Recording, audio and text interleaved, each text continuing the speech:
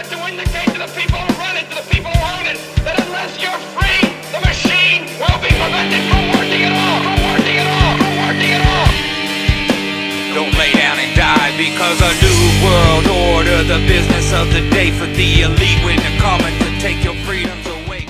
Hello again, human beings from the planet Earth.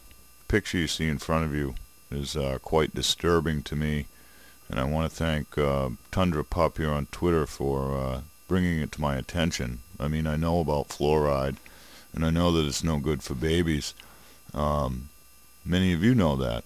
I mean, just 15 years ago when my first child was born, I was specifically told by the doctor to not give him town water because the fluoride was no good. And so we used bottled water, which in hindsight may have been, not great either. But certainly it's not fluoride. I want you to look in the bottom right-hand corner right here. Mix with formula, juice, and cereal. Fluoride added. Purified water for babies. This is slow genocide. This is soft kill. There's no other way to look at this. We know what fluoride does, and for any of you that still insist that fluoride is good for your kids, I want to show you just a couple of posts. From there I want you to do more research, because it's probably doing even more damage than I'm going to shed light on in this short little video. But if you don't wake up, we don't have a hope, and neither do these kids, and that's the point. First, this is from the Fluoride Action Network.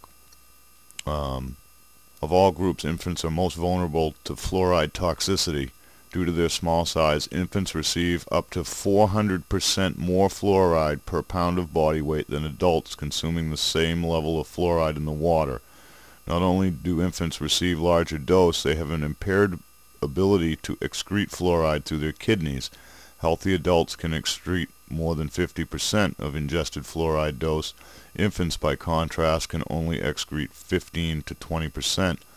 This leads to a greater buildup of fluoride in the body and may help explain why infants fed formula made with fluoridated water mixed with formula.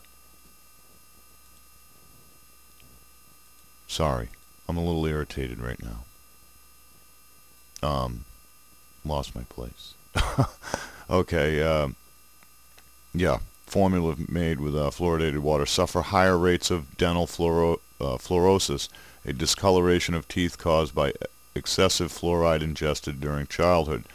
Teeth are not the only tissue that can be affected. See, fluoride does affect your teeth, and when you're young or, I would have to assume, even older with, enamel that isn't as strong. We're all made a little differently. Some of us are real strong. Some of us, fluoride may not eat the teeth. But if you're a baby, and the doctors told me this when my kids were babies, that little bit of fluoride in the town water would actually eat and pit their teeth. So, but you go to sleep and think, oh, that's only when they're babies, and miraculously, somehow, once you're an adult, nobody's teeth are affected by this. It goes on not just when they're babies. Okay, their enamel, and especially now with the lack of sunshine, everybody's, between the chemtrails blocking the sun and everybody playing video games, and they're not getting the natural vitamin D. Okay, and God knows what's really in the milk. So we have to assume that fluoride would still be eating away at their teeth. And in fact, when I was at the dentist a couple months ago, a mom was in there with her oldest son of 4 children. He was 5. She stated that he was the best brusher out of all the kids. And the doctor found one of his teeth that were beyond repair and may need to be pulled. At 5 years old. Best brusher. Have to assume he got the most fluoride on those teeth. But anyway, it's not just your teeth rotting out. Let's read on here because this is even more disgusting as you learn. Teeth are not the only tissue that can be affected by fluoride exposure during infancy. A baby's blood-brain barrier is not fully developed at birth, and this allows fluoride, a neurotoxin, greater access to the brain than in later periods in life. greater than later periods in life. But you see, later periods in life, it is still affecting your brain, okay? Over 30 studies have associated elevated fluoride exposure with neurological impairment in children, which may in part be a result from fluoride's effect on the thyroid gland. And you think about the heavy fluoridation, now I think we're up to 70%, and all the other toxic, especially radioactive particulates that also affect the thyroid gland. This is an easy way out for the nuclear industry too. I could see that. Maybe I'm looking too far ahead. Maybe they're unrelated, just coincidental. But I want to make note of it anyway. In the light of the serious nature of these effects, the lack of the benefit of pre-eruptive ingestion of fluoride, basic precautionary principles strongly counsel against exposing infants to any fluoride. And I'll link you to this so you can review this if you missed anything. And then we go over here to Harvard study. Finds fluoride lowers IQ. And you saw the title. Slow genocide. Soft kill. If you don't, or if you can't understand that when you lower humanity's IQ, that it is a soft kill. Because they will do things to destroy themselves. We see drug use going rampant. Is that because we're feeding our babies fluoride and their brains don't have the ability to pull themselves out of it? Now, I want you to understand that when I was growing up, we were very poor. And for many years of my life, we carried water from a natural spring. Or we got it from dug wells that were fed by natural springs. I didn't start drinking any town water till I was almost in my teens. And I've been down that drug thing. That's why I was at the dentist, because years of, way back before I had kids of drug abuse and not taking care of myself, my teeth are in shambles now. But if you did what I did and you were born, maybe you're in your 20s, your mouth would be destroyed.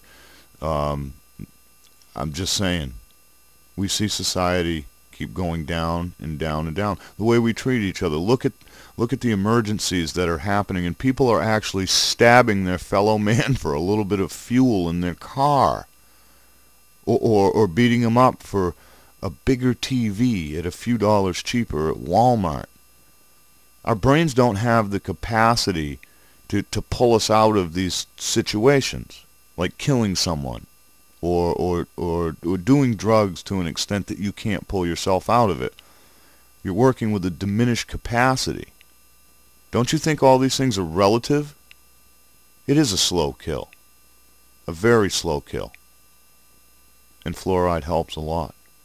Plus, if you add in there, the passiveness that it creates, everything is fine. Think about that.